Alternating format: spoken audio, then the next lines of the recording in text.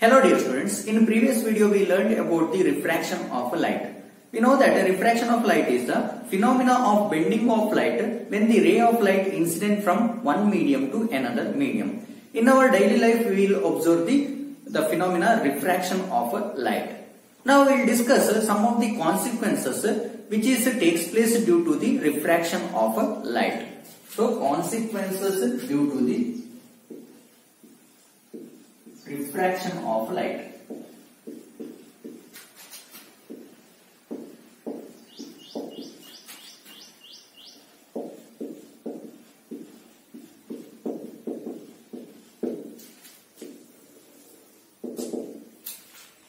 There are different consequences we will observe due to the refraction of light. Now we will discuss some of that. The first one is the lateral shift. Lateral shift.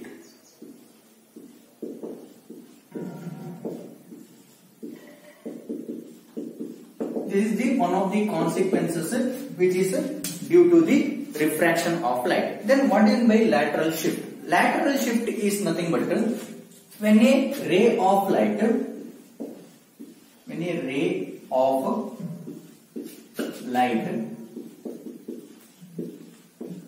incident on a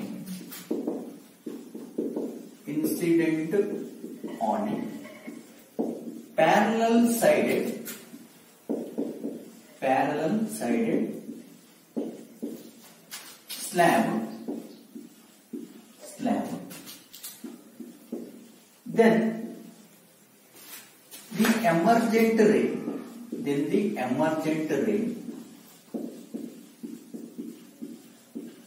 has the direction same as that of incident ray,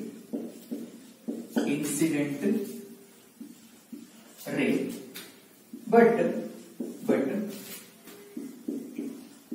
path of the ray shifted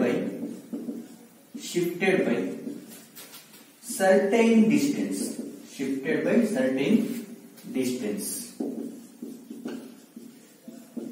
then it is called as a lateral shift. So lateral shift is nothing but when a ray of light incident on a parallel sided slab. The slab means here glass slab. Then the emergent ray has the direction same as that of the incident ray, but the path of the ray shifted by certain distance. Then that type of shift is called as a lateral shift. The refraction is which is responsible for the lateral shift. Now we will see how the lateral shift takes place. So here I am going to take one parallel sided glass slab. So this is a glass slab. This is a parallel sided glass slab. Now I am going to incident a ray of light from air medium to this glass medium. So here there are two mediums.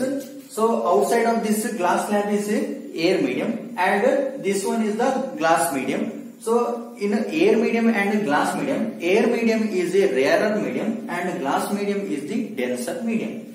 Now I am going to incident a ray of light from air medium, that is a rarer medium, like this. So this is the incident ray.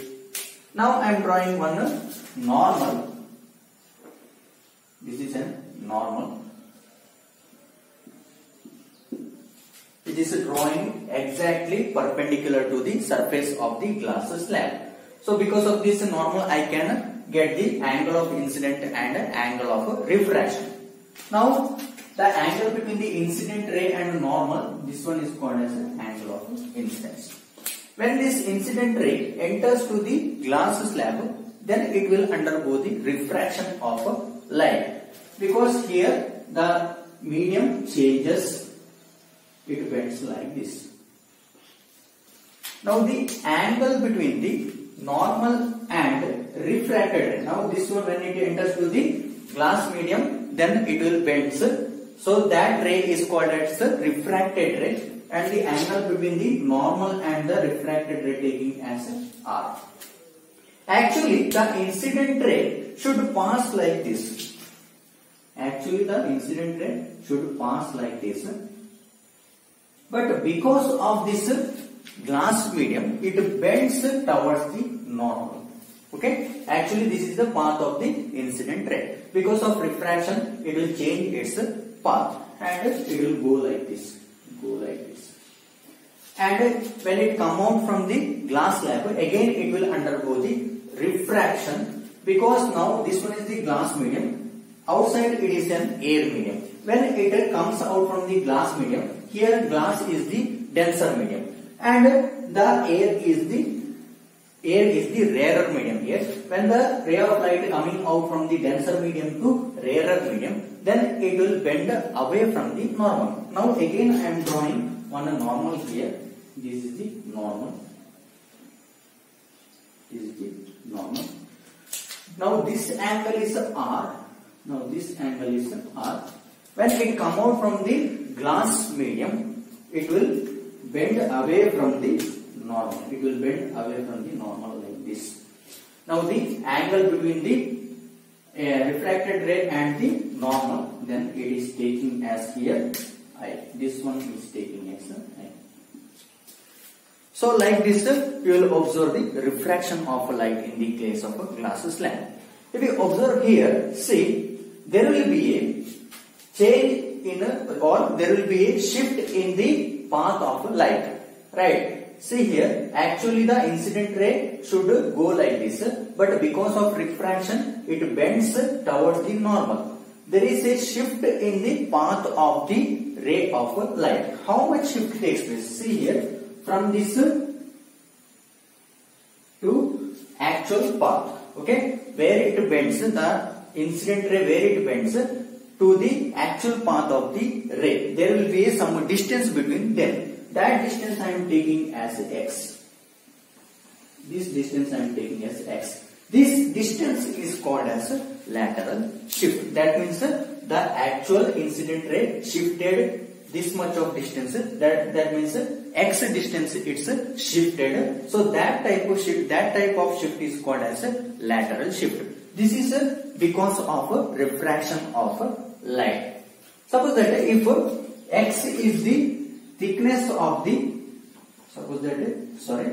T, I am taking here T is the thickness of the slab.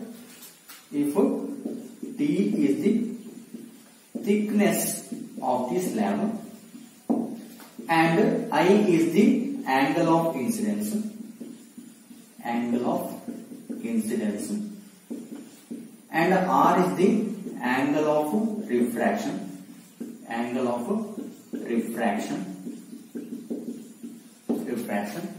then lateral shift can be written as lateral shift.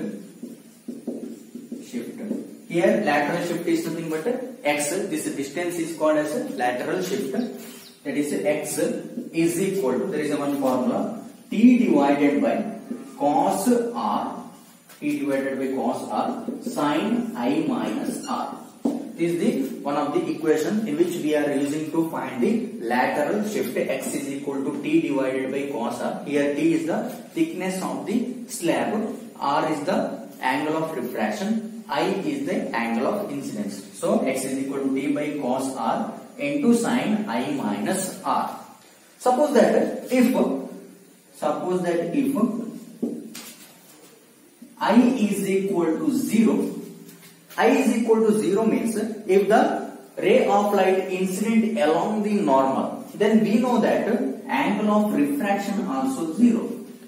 There is no any refraction will takes place. So if I is equal to 0, R also 0. If I substitute I and R as 0, then I will get X also 0. That means if the angle of incidence is 0, then angle of refraction also 0. In this case, we will not observe any shift in the incident ray of light. That means lateral shift is equal to x is equal to 0. Suppose that if I is equal to 90 degree, if the angle of incidence is 90 degree, then if I substitute I is equal to 90 degree, then I will get x is equal to t. Then I will get x is equal to t. That means the lateral shift is maximum in this case. When the angle of incidence is 90 degrees, then the lateral shift is maximum. Then x is equal to t I will get. That is the one of the consequence due to the refraction of light. Now we will see another two more consequences which is due to the refraction of light. The second consequence due to the refraction of light is normal shift. Now let us see what do you mean by normal shift. Normal shift means when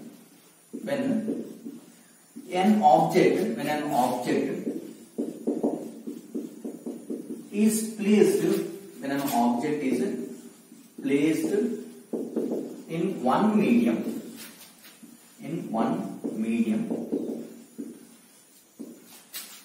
and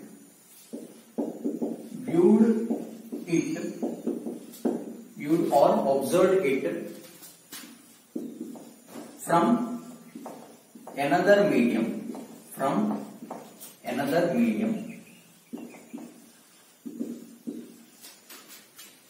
along the normal to the surface, then there is a apparent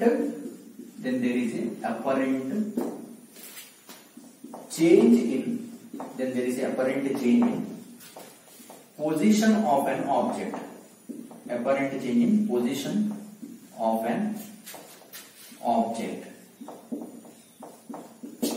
Then it is called as a normal shift. This is the another consequence due to the refraction. It tells that when an object is placed in one medium and observed it from another medium along the normal to the surface, then there is a apparent change in position of object.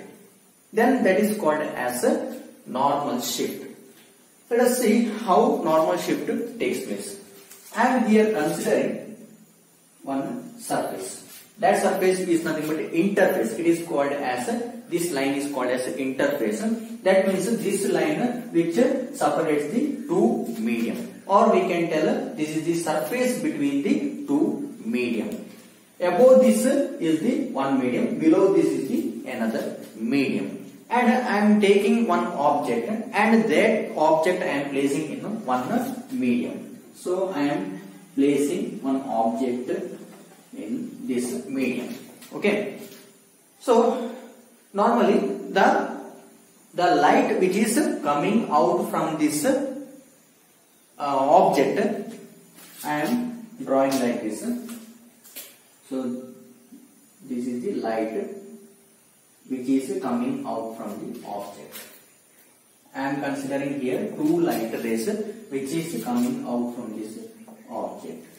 This is an object, and which coming out from the object, it should come out to the another medium. When it come out to the another medium, there will be a refraction of light takes place. It will bend like this.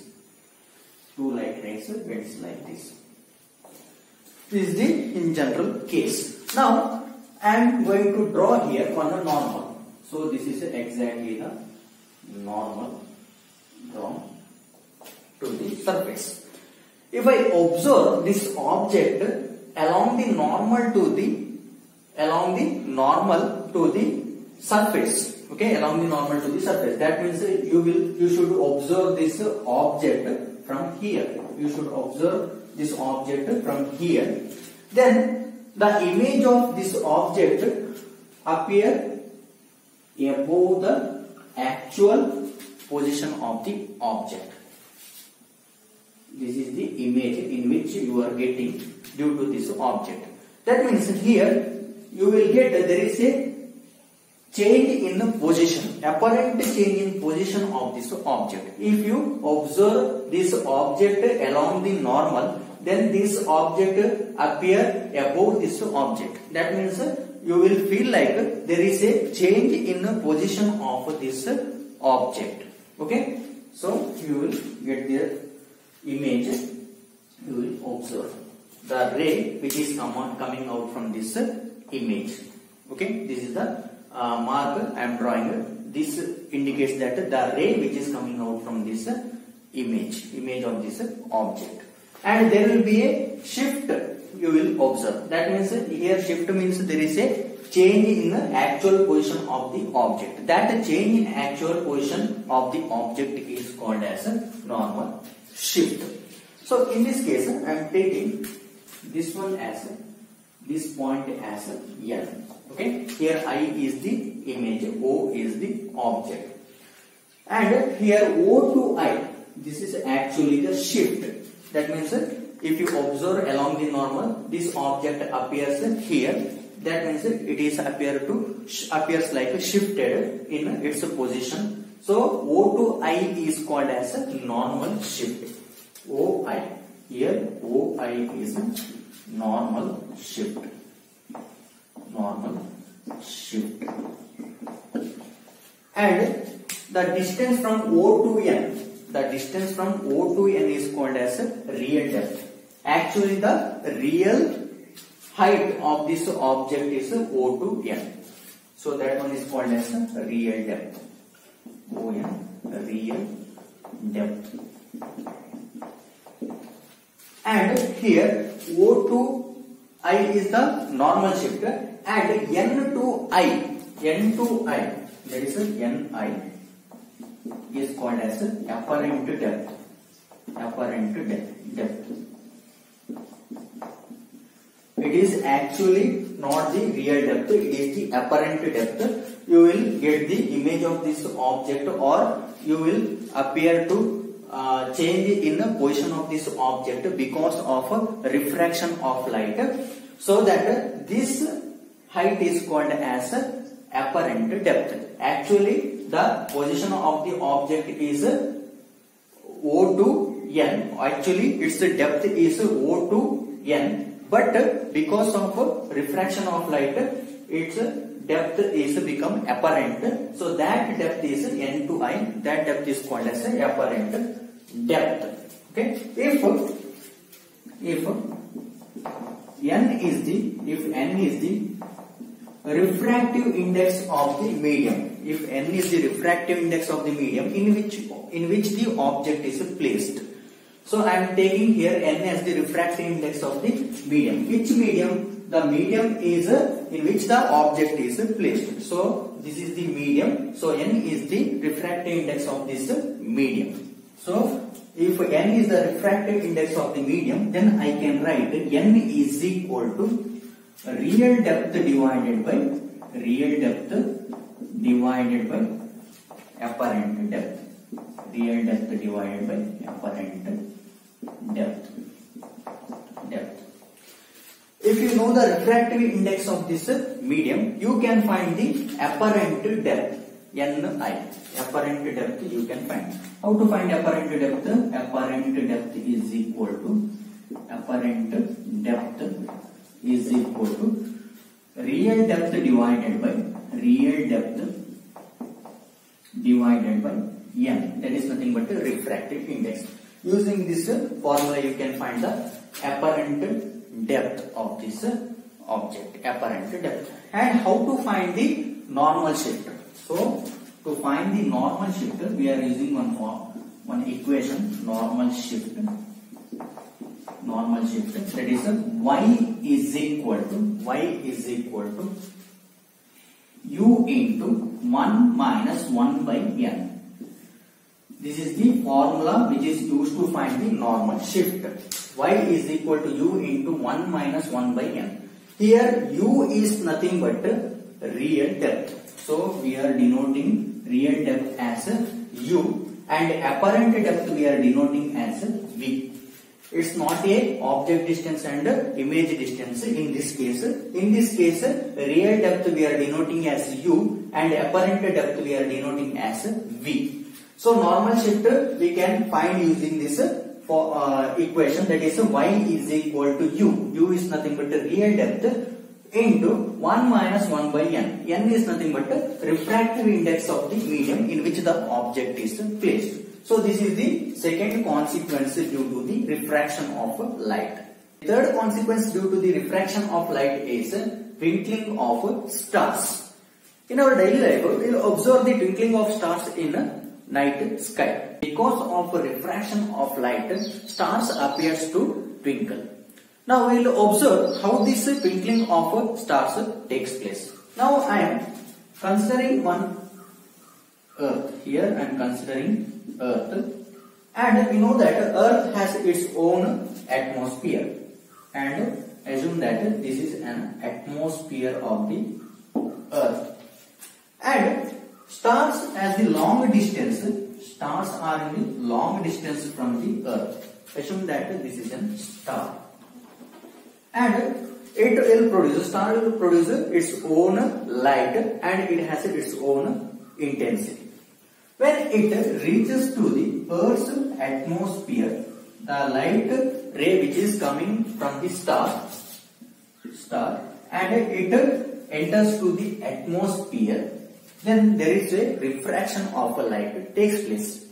While the refraction of light takes place when it enters to the Earth's atmosphere, that one we will discuss. See, Earth's atmosphere actually made up of so many layers, and Earth's atmosphere has so many dust particles, gas particles, and so many things it consists of.